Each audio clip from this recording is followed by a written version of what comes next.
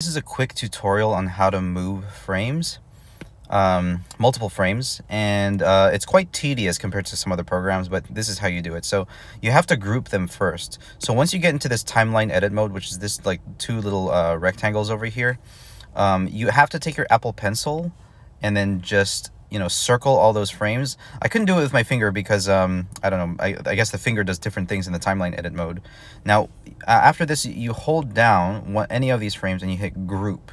Now notice it put them all into one big chunk, but if I navigate through this big chunk has all of these frames.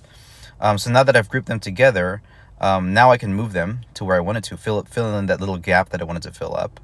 Now how do I ungroup them? Notice if I hold this again, it only says group. I can't ungroup them from this view.